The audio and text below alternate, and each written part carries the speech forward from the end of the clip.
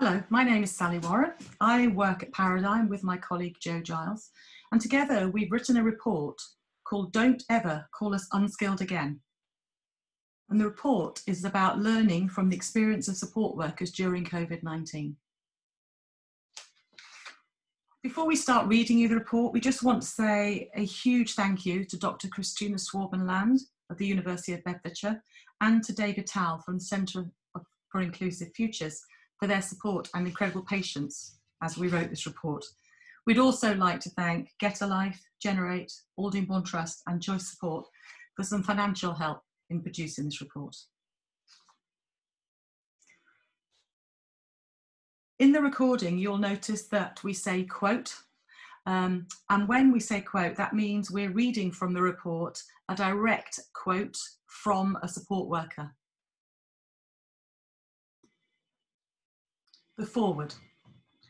Over the last 5 years, myself and Jo from Paradigm have focused a lot of our time on raising the profile of what good support looks like in society, particularly for people with a learning disability and or autism. Good stuff happens in social care every day. Here at Paradigm, we've co-created with self-advocates, families and supporters the Great Support Movement to connect support workers across the UK to share, learn, celebrate the work they do and elevate their profile. The COVID-19 pandemic has brought all of this into extreme focus. As lockdown was implemented, we noticed an increase in activity in the movement, with support workers seeking peer support and sharing how they were coping as the crisis hit. It's these support workers who motivated us to create a qualitative survey that would capture their experiences and learning during the COVID crisis, and importantly, to use these to guide and embed the best in future practice.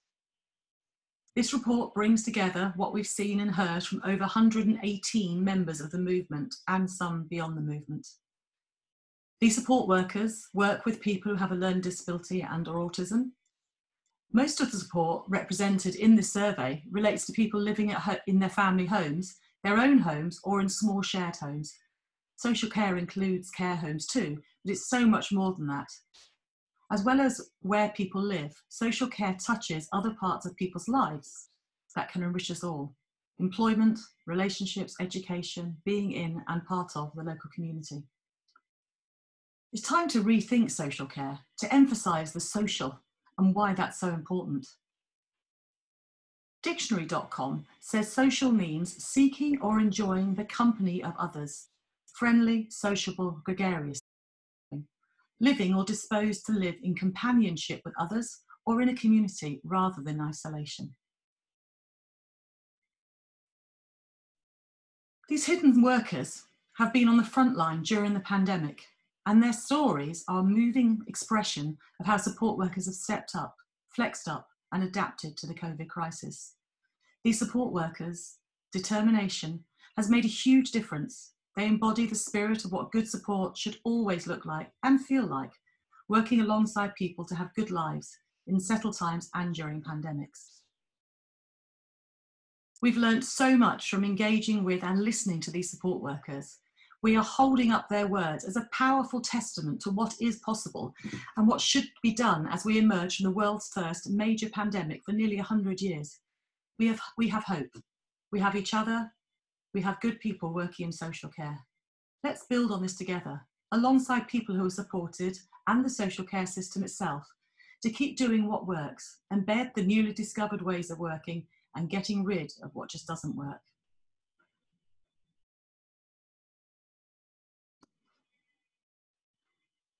Quote, when the crisis hit, it was the low-paid people we relied on, not the rich or famous. We need to learn about what is important. PPE stocks need to be maintained, investment into care and NHS systems continued, a pay scale which represents the role, not one that represents the interest society wishes to pay to a hidden industry. End quote. Introduction. This report is based on the responses from the Great Support COVID-19 Snapshot Survey, which invited support workers across the country to capture their experiences, thoughts, ideas and learning during the pandemic and to share these with the nation. The report shares with you how support workers responded during the pandemic with thoughtfulness, creativity and dedication. It shares some key messages and must-haves for moving forward beyond the pandemic. And it also shares the plea of support workers to be valued and recognised as essential and highly skilled members of the social care workforce, not just now, but as society moves forward. We want to give a voice to support workers who don't generally get the opportunity to tell their story. We wanted to give them a platform to do this. Quote, "As per usual, support workers have a vital voice. They have proven to be highly skilled, caring, kind and resourceful. Powers that be must continue to listen and encourage more creative ways of support and value the role." End quote.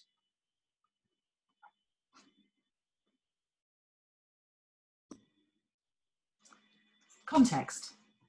For many years, social care has been underinvested in, undervalued and invisible to many. Many members of the public are unaware of the importance of social care and how it's a lifeline to millions of people across the UK from the moment of birth to the moment of death. This invisibility of social care amongst the general public has meant that horrific cuts to services and budgets have been largely unnoticed and unchallenged. Even some of our members of parliament have assumed social care as part of the NHS and free. Neither of these are true. This has led to its amazing workforce that includes support workers and personal assistants, that's people employed by directly an individual or their family to support them, being overlooked, underpaid, unappreciated, and even referred to by senior ministers in the government as unskilled. And then the pandemic happened.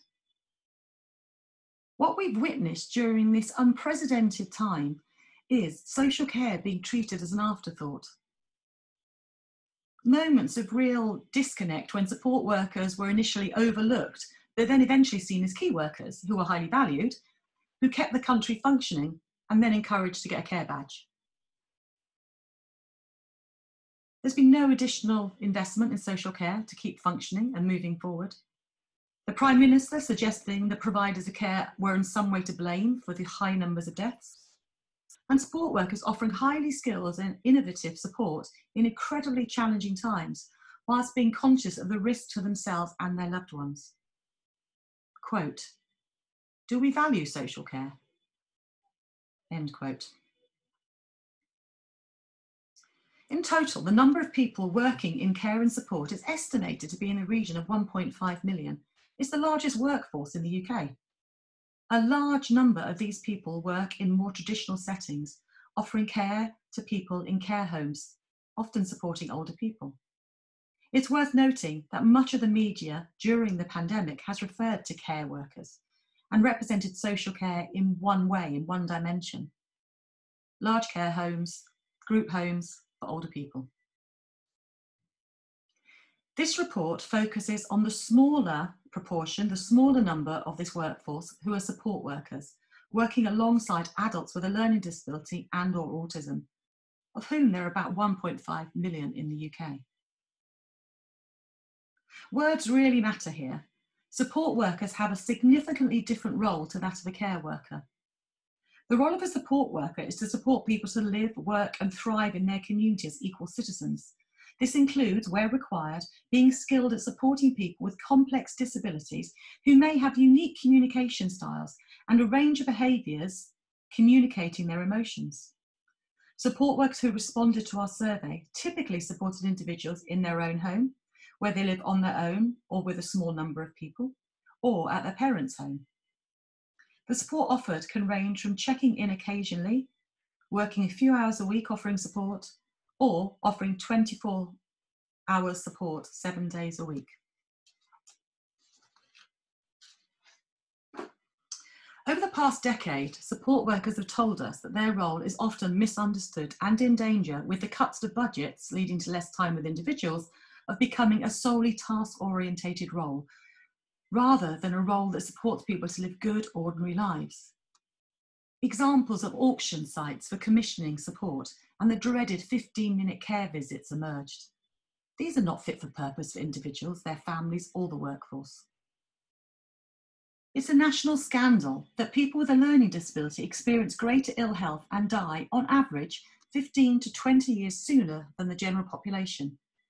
In June 2020, Chris Hatton's blog highlighted statistics, numbers, relating to the peak of the pandemic and reported that in the general population, less than 40% of weekly deaths were attributed to COVID-19. For people with a learning disability, it was approaching 70% of people's deaths were attributed to COVID-19. We are still learning about the full impact of the virus, particularly on those with a learning disability and/or autism. Reports are revealing that people are more likely to get ill and possibly die from COVID-19 when they live in larger settings. Smaller settings are safer. This data must be considered when decisions are being made about the prioritisation of testing. Care homes have hit the news, and the rest of the social care sector has been excluded from guidance and easy access to testing. A public inquiry is needed to understand how many of these deaths were avoidable, and no doubt due to pressures across the health and social care sector. Of the people who replied, 73% were support workers, people employed by organisations to offer support. 5% were personal assistants, people employed directly by an individual to provide some of their care and support.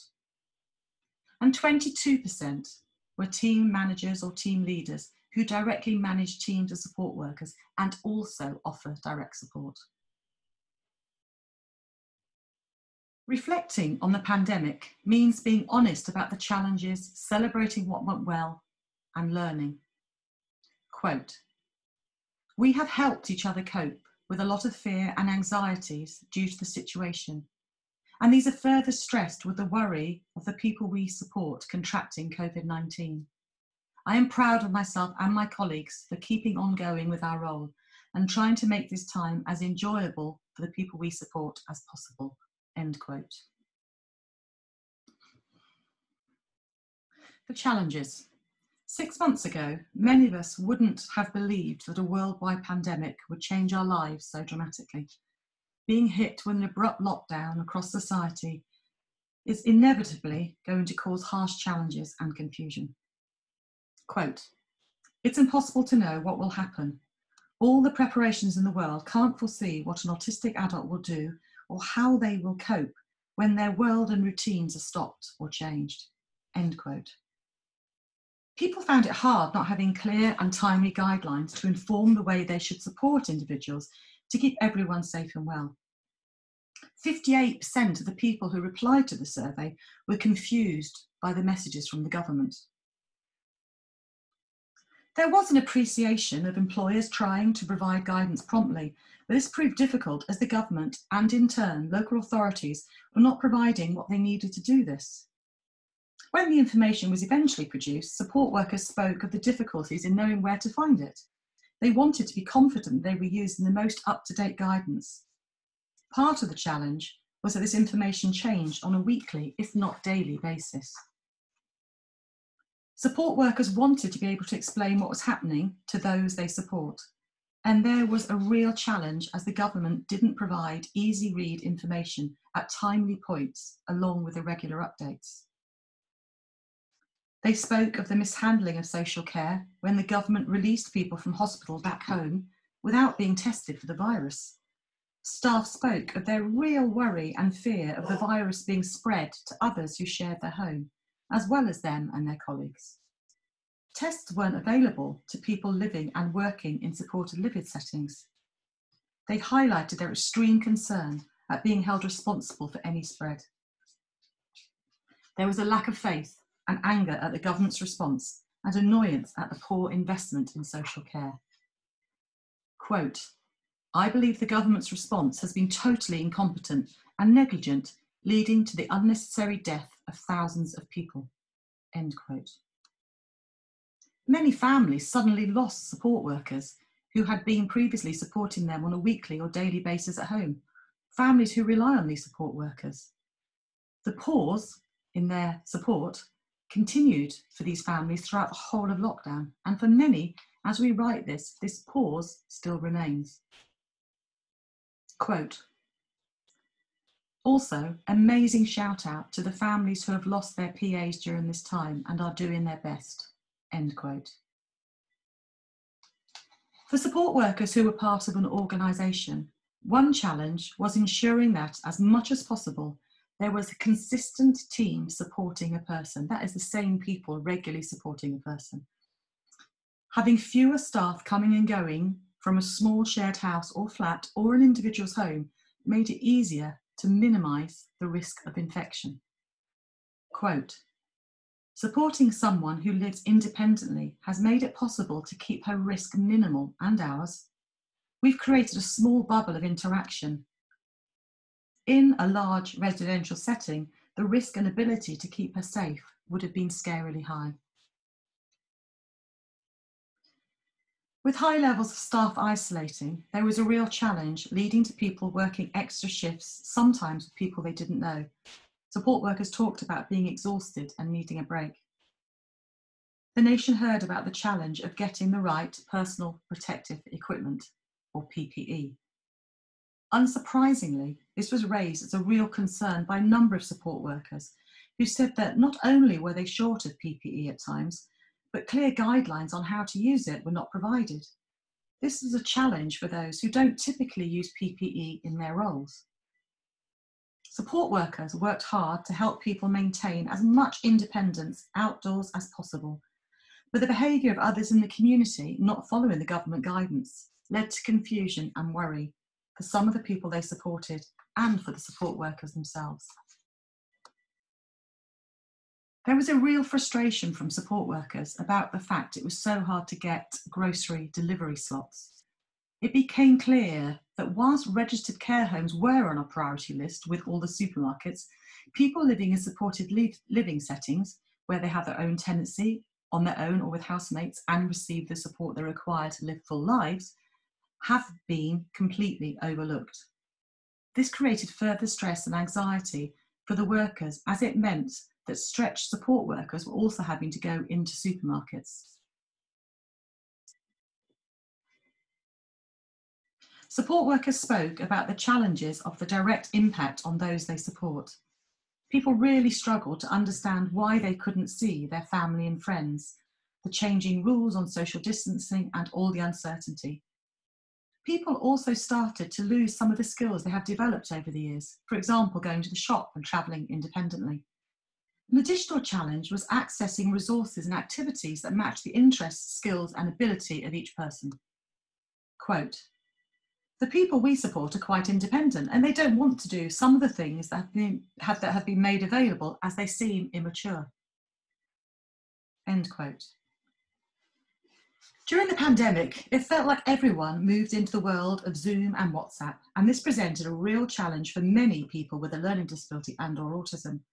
Many just didn't have access to suitable mobiles, tablets, computers, apps, or access to Wi-Fi and the money to pay for the data. Many didn't have the skills to be able to use them if they were available. The challenge of support workers was not only to find the resources people needed to connect, but to make the time to be alongside people and using them. In a time of high staff sickness, shortages of staff, and changing priorities in their roles, finding this time wasn't always easy. A few support workers were disappointed that senior colleagues didn't fully comprehend the realities of their day-to-day work, and this didn't reassure them in their demanding role. One support worker described their managers as managers leaving the premises like rats on a sinking ship.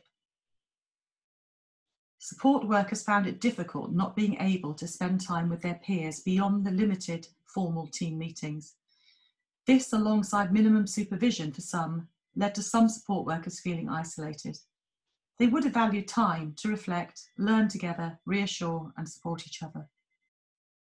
Working under these severe pressures, support workers were aware that some of their colleagues had been furloughed, receiving 80% of their pay alongside other entitlements, for example, accruing annual leave. This felt unfair when they were working, often extra shifts and in risky situations without any bonus, additional leave or hazard pay. Rising to the challenges. Quote, dedicated staff and management teams carried on even though the world stood still around them. End quote. Do you remember how you felt, the raw emotions you experienced and the sense of vulnerability when we were told the whole country was going into lockdown overnight? When we could potentially be exposed to a virus that would threaten our lives and the lives of those we love? Support workers told us of the fear and anxiety they felt for themselves and their loved ones. The fact is, they still had to go into work and couldn't lock down in the way that many of the population did. At a time when leaders or managers of organisations were working out almost overnight what the way of working needed to be during this time and adapting policies and guidelines in line with this, support workers were there directly alongside people with a learning disability and/or autism. They were helping people manage their fears and anxieties, finding their way through difficult changes to routines for individuals and groups of people, supporting people to withdraw in a sensitive way from physically seeing and being with their family and friends. All of this whilst trying to work out how to keep people coronavirus free and emotionally well. It's important to remember that whilst the people being supported would have experienced a whole range of emotions just like anyone else, due to the nature of their learning disability and/or autism, many found comprehending and adjusting to these pressures profoundly difficult and challenging. Support workers showed acute skill, innovation, resilience and dedication to individuals at this time.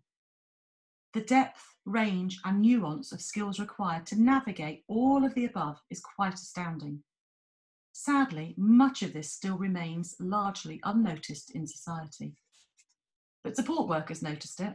They were proud of their skills, and as one support worker describes here, quote, support workers don't just clean, dress, feed and medicate.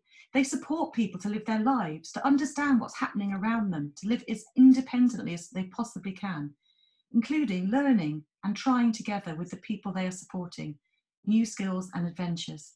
They have fun with the people they're supporting and they make connections, and they are dedicated and professional in what they do.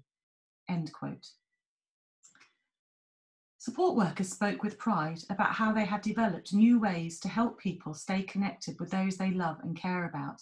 In many ways, people's worlds opened up and new connections were made as a result of the many opportunities that support workers and self-advocates made possible. These virtual connections via WhatsApp and Zoom connected families, friends, and new people across the country. Whether it be an online chat, a coronavirus briefing, a Zumba class, or quizzes, support workers worked alongside people to create these possibilities.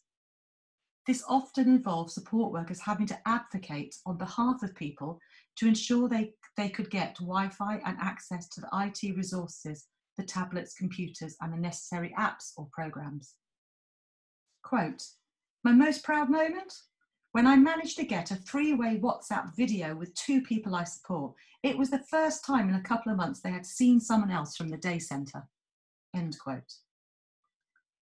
Support workers described the skilled way in which they involved and walked alongside the people they were supporting, helping them understand the ever-changing restrictions of lockdown and their worlds. People used easy read information when they could find it, but also skillfully broke down the information they were being given in a way that the people they support could understand.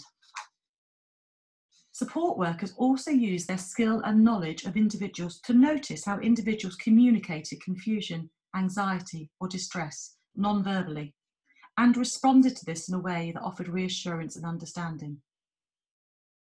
A number of people responding to the survey spoke of their great pride and relief at the fact that the people they supported hadn't contracted coronavirus, and that this was due in part to them learning and implementing protocols, that's guidelines, that prevented transmission. One person drew attention to the fact that their organisation avoided using agency staff to ensure a consistent team wrapped around the people they support to reduce the risk of infection. Nearly 70% of support workers felt that knowing how important their work was in ensuring people stayed well really helped them during this time. Whilst one person said that this pandemic highlighted those that really just do the job for the money, the overwhelming story was the sense of skill and commitment that support workers had to their role and their pride in being there. Quote, "I'm most proud of still making sure I turned up to do my job with a smile and a brave face, no matter how much fear I may carry with me." End quote. Numerous people spoke with great enthusiasm about the team spirit amongst staff that helped them find ways of getting through this pressured time. It helped them work through their own fears, grow resilience together, cope with change, minimise transmission of the virus, and know when and where extra support was needed.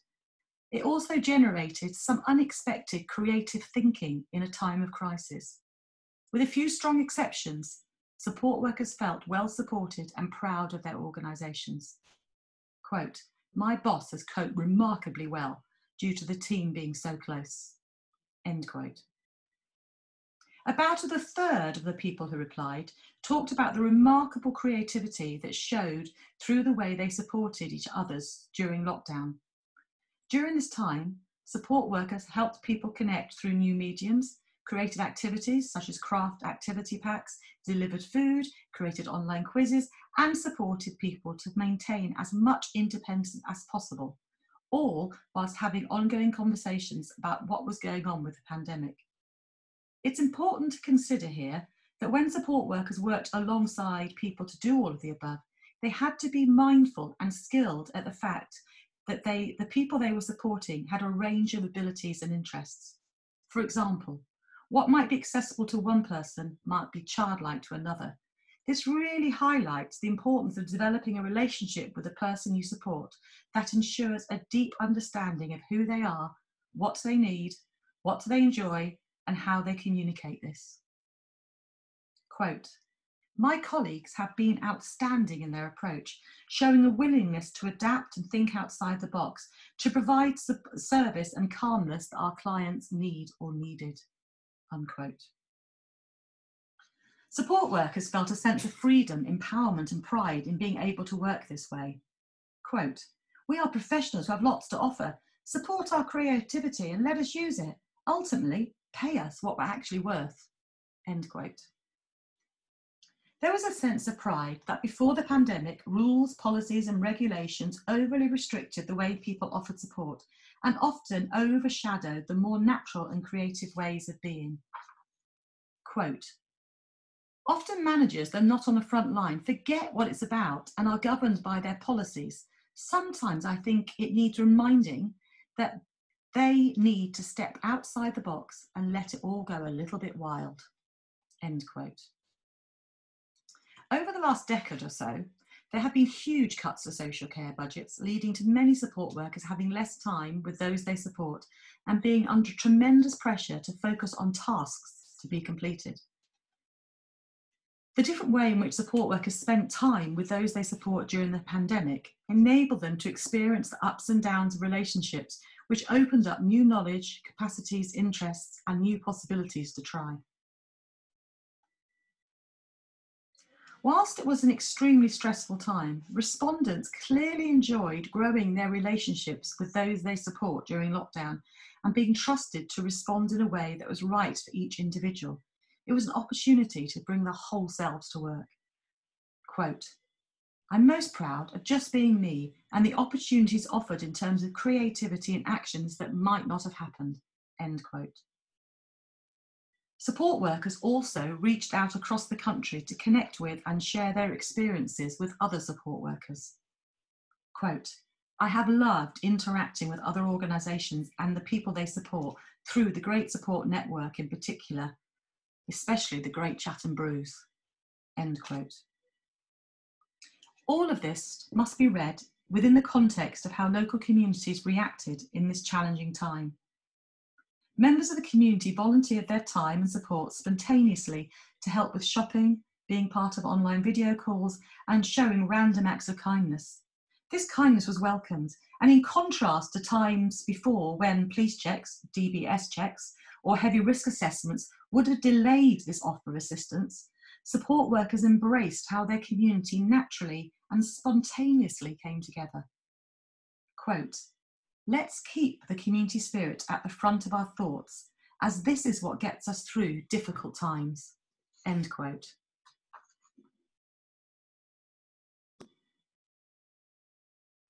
Valuing the skilled role of a support worker. Quote, "Please don't just value key workers during a pandemic. They should always be valued and respected, not just by the public, but by the government." End quote. In February 2020, a government cabinet member, Priti Patel, described care workers as unskilled. At workshops that Paradigm was facilitating during this time, support workers vented their anger, resentment, and sense of injustice at this. They felt it gave society a misrepresentation and incorrect understanding of the complexity of their roles as support workers and that of their colleagues. There was further insult to injury when Matt Hancock, the Secretary of State for Health and Social Care, thought it was a good idea to offer care workers a green care badge, one that each person would have to pay for. Support workers found this offensive. Quote, "No stupid badge," end quote. Whilst NHS staff were the focus of attention and appreciation throughout the pandemic, it took a number of months before those working in social care were recognised and valued. And even then, it only really referred to people working in care homes supporting older people. Many support workers spoke of their pride at being seen as key workers who kept the country going. Quote, "I'm most proud of being recognised as an integral part of our care and support structure. Presently, it only appears that the NHS are recognised carers, but support workers who are working just as hard with vulnerable clients who may lack capacity and are challenging seem to be the unsung heroes and unrecognised. Support workers and PAs should be financially rewarded with a decent pay bands and increase." End quote. Quote, "The job is hard, but we're willing to get on with it. We need to be seen on a par with the NHS, not seen as a burden." End quote. Support workers appreciated how society was trying to support them by allowing them to jump queues in supermarkets and shops and being clapped on a Thursday evening, but they were very clear that clapping just wasn't enough. Support workers are a workforce that are notoriously underpaid. It's hardly surprising that a third of the people who replied spoke of their wages being too low and not reflecting the range of skills and dedication that their roles require. Quote, "Whilst we do the job because we care, support workers are among the lowest paid workers we have on the front line during the crisis, and wages should reflect the responsibility we take on. So wages need to be higher." End quote.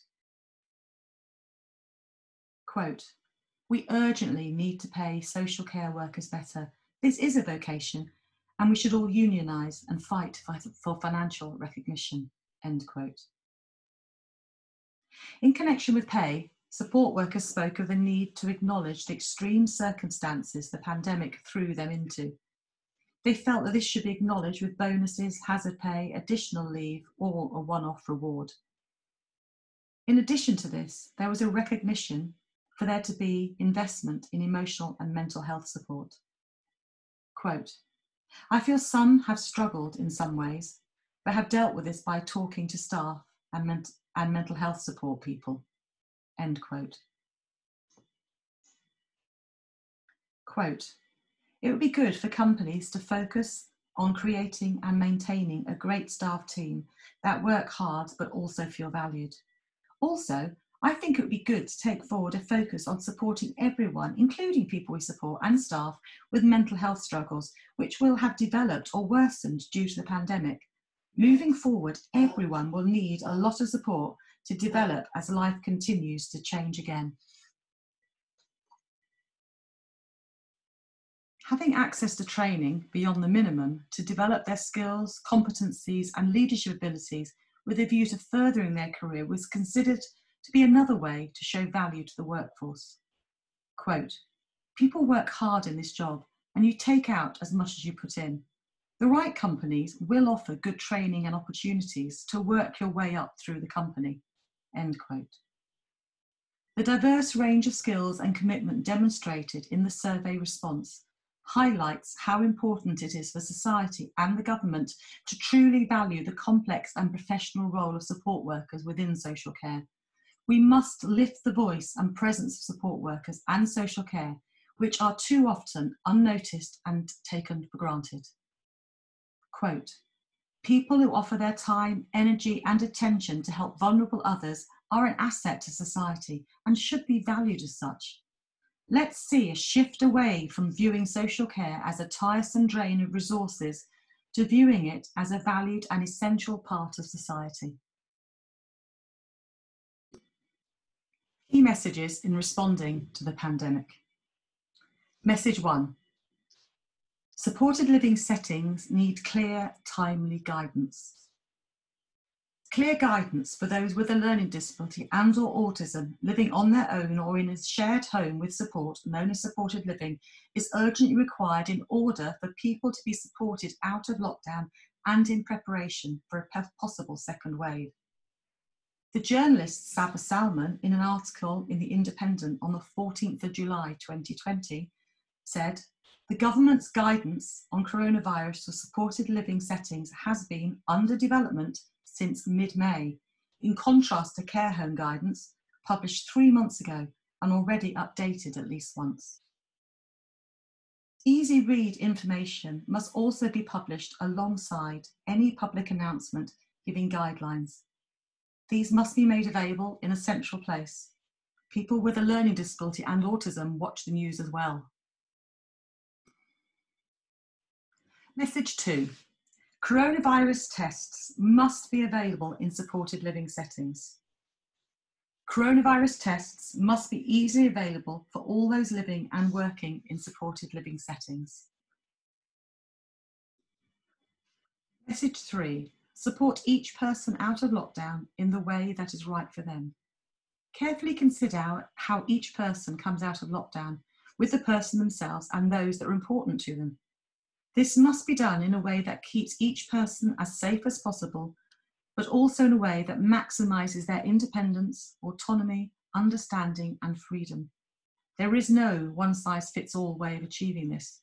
Commissioners must work alongside providers to ensure the necessary resources are available. Message 4. Recognise and support the essential role of support workers at this time. Agree how you will ensure support workers are able to recover and rebuild their energy, particularly considering a potential second wave may occur. This should include various forms of enhanced conditions, such as additional leave and or hazard or bonus pay. It's also important to consider supporting people with their emotional well-being, offering reflective supervision and time with peers for informal connections and support. Message 5. Recognise and support the role of families and unpaid carers. Ensure that plans are in place to support families, many of whom have been caring full-time for their loved ones due to reductions in support during lockdown. This support for families must be ongoing, but needs additional consideration and actions as we ease out of lockdown. Many families will need respite, support plans and resources in place as we prepare for a potential second wave. Message 6. Society needs to act responsibly as lockdown eases. One of the most common messages from support workers was for the rest of society to adhere to guidance and respect the social distancing rules. Quote, "Please don't take for granted that things are improving and relax the standards that have helped us get to this point.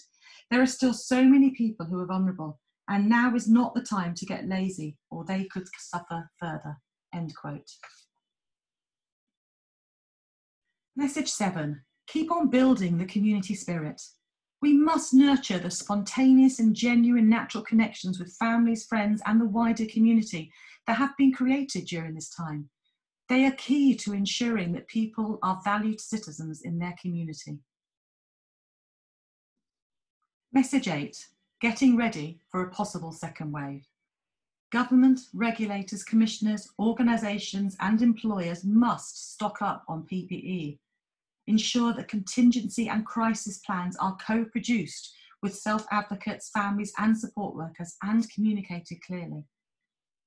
They must make sure that clear policies and procedures for staff are in place, communicated and understood. They need to fund and develop the necessary training, including leadership training, offer reflective supervision and facilitate opportunities for peer support.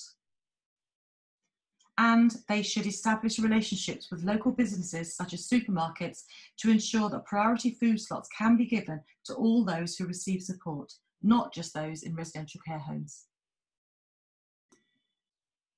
Moving forward, a plea. Support and grow the good work, the passion and determination that already exists in social care. Make this the expectation and experience across the UK.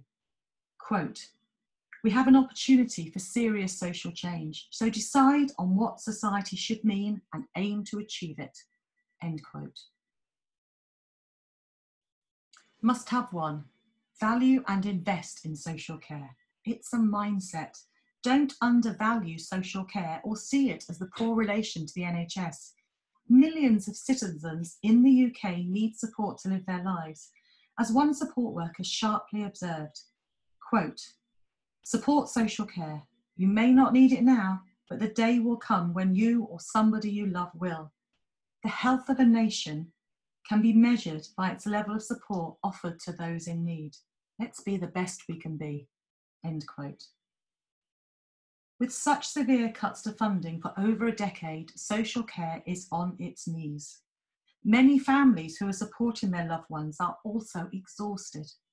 At its worst, social care has become little more than a threadbare safety net. In politicshome.com on the 14th of July 2020, Sir Andrew Dilnot wrote, "In all kinds of ways, we have a system that doesn't work, that doesn't look after the people who need it well, that doesn't look after the people providing the care well." The incredible response we have seen during the pandemic is simply not sustainable unless more investment is made. Must have two. Ensure people have a place to live, which really means home, as you and we experience our homes.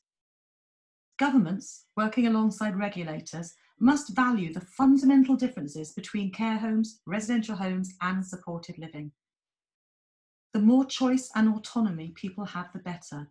We must all commit to ensuring a future where people with a learning disability and/or autism are supported to live in small shared houses or on their own, rather than in large residential settings. This pandemic has highlighted that people are safer when they live in their own home or share their home with just a few other people of their choice, with a consistent team supporting them. Must have three. Support people to regain and experience flourishing lives. At a time when people with a learning disability and/or autism have had to pause aspects of their lives, support workers are aware that some people may need focused support to regain these skills that are essential for their independence. Fundamental things like being able to shop, cook, meet up with friends and travel independently create possibilities and a sense of pride of self and value in life.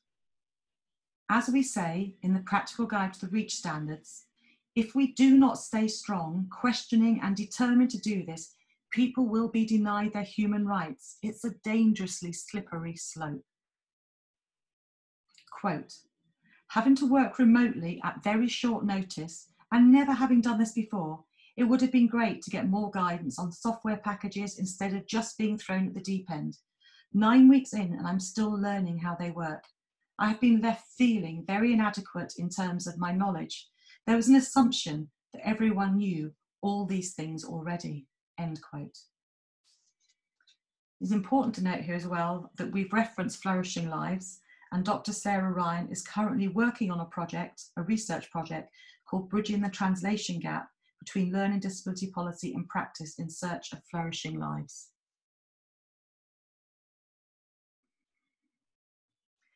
Must have 4. Increase the pay of support workers. The pay of support workers must increase to reflect their highly skilled, complex and diverse roles. Lack of local authority funding has driven down salaries to the point where other sectors outcompete social care as a career choice. when they are looking at pay alone. Social care is fundamentally about relationships, trust, spending time alongside people, being motivated and making a difference. Support workers must be recognised and rewarded as principal key workers. A national support worker scale which pays people a salary which reflects their training and expertise is needed now. Quote, "We'll look back and see the response of frontline workers stepping up and doing what they always do. This should be recognised and acknowledged." End quote. Must have 5. Harness that natural creativity.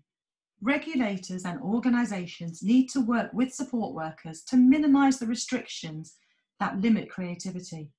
During lockdown, many support workers were reconnected with the soul of their work to be in relationships with individuals and figure out together how to make the best of life. This creativity must continue. Quote, "We should remember that we can do things differently, and we should continue to be as creative as we are being now." End quote. Must have 6. Lift the voice of support workers. Shout it from the rooftops. The profile of support workers must be understood and broadcast across society to ensure their role is seen and valued. This must include support workers being fully involved in shaping support and services alongside families, self-advocates and management. Quote, "It's taken a pandemic for the general public to realise the contribution we are making on a daily basis, caring for vulnerable adults before, during and after the pandemic. It's a privilege to work in health and social care." End quote. Finally, we say thank you, support workers. Be proud of your role and what you have achieved. Look after yourselves. Let people know what you need to stay healthy and well. And use your voice. Share your insights, creativity and ideas with your colleagues, your managers and peers around the country and beyond. Thank you, support workers.